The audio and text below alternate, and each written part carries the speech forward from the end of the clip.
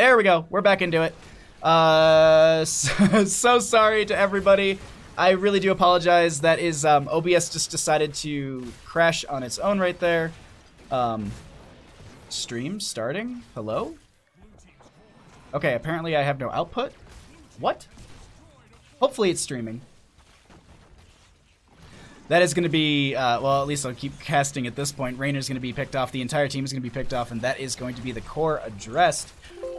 Yep. Alright. Stream, please. Well, that looks like it's going to be the end of it, and I don't think anyone's going to be able to catch it. Maybe they might get it. We'll see here. But that is going to be game number 2 going over to the members of Montreal Style Beigels. GG. Well played.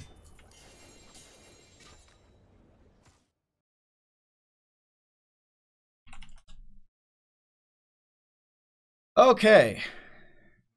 And actually, Streamlad's OBS is not better because it doesn't really work with some things that I need it to work with.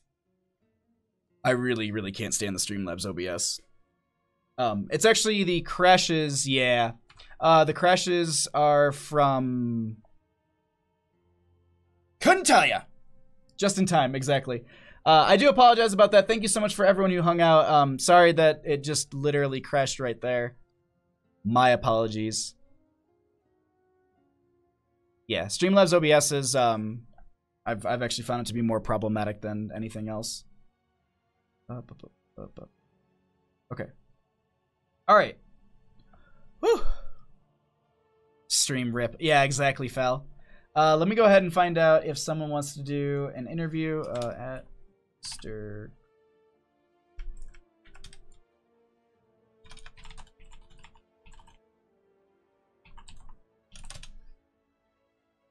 Oh. Leave me alone, Automod. I'll allow it. I'll allow it. But sorry to everybody. Sorry about that. That it literally crashed right there. I heard like the noise go off, and I was like, nope. We're gonna be.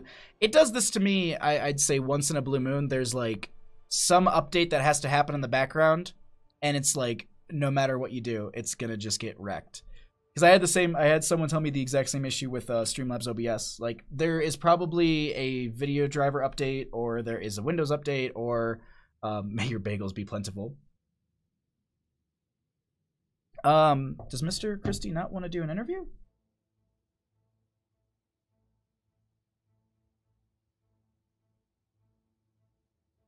No?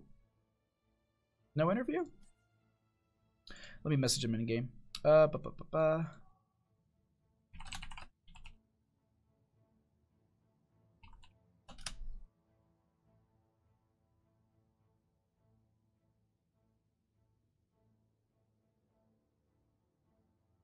Hey, Sierras, what's up? Thanks for coming by.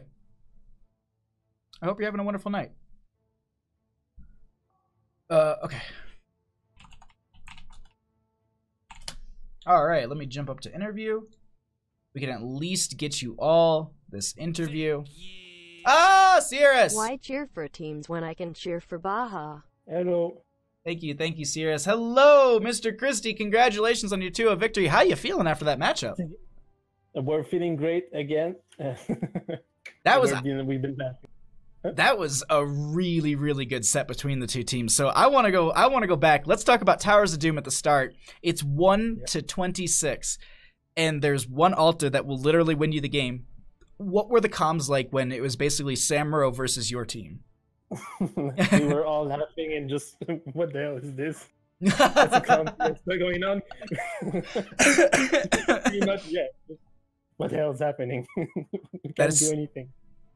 It was just such like, I was sitting there and I was just like, how is this happening? How is this happening? Why are they doing this? Why? It just is such a good back and forth, but that was a really good play. And then so moving over to game number 2, they went for first pick for the map, or on the map, and you went for Battlefield of Eternity. Any specific reason why? Did you feel more comfortable there, or can you talk a little bit about that? It's one of my comfort, and I'm the one choosing the map, so hey. I go for this. Deal with my it, team always want to go for, yeah, because they want Cursed Hollow, but I'm not none of that. Unfortunately, you banned out Cursed Hollow, so you didn't even allow your team to have their map. Shh, they don't know. They don't know. Well, hope. Fingers crossed. None of them watch the VOD.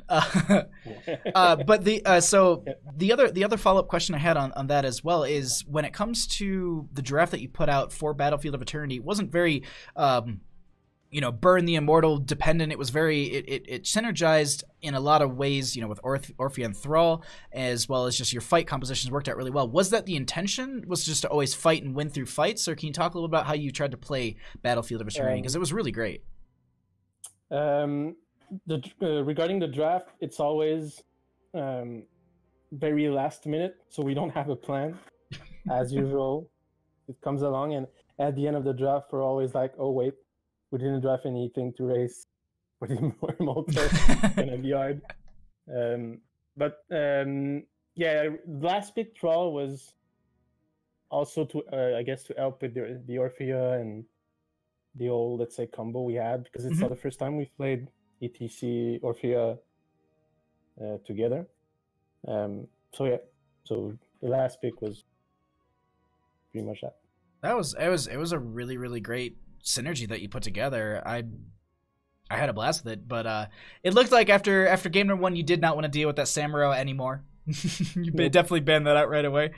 Yep. It was a really, really, really great set and really, really great matches to cast. Before I let you go, any shoutouts that you would like to give? Shout out to you, because I forgot the last time. Shout out to my team and shout out to Heroes Lounge. We've been having a lot of fun since the beginning, and so thank you all. Oh, well, thank you so much for the matches. They were absolutely a blast, and I can't wait to see you further down in the Heroes Lounge season.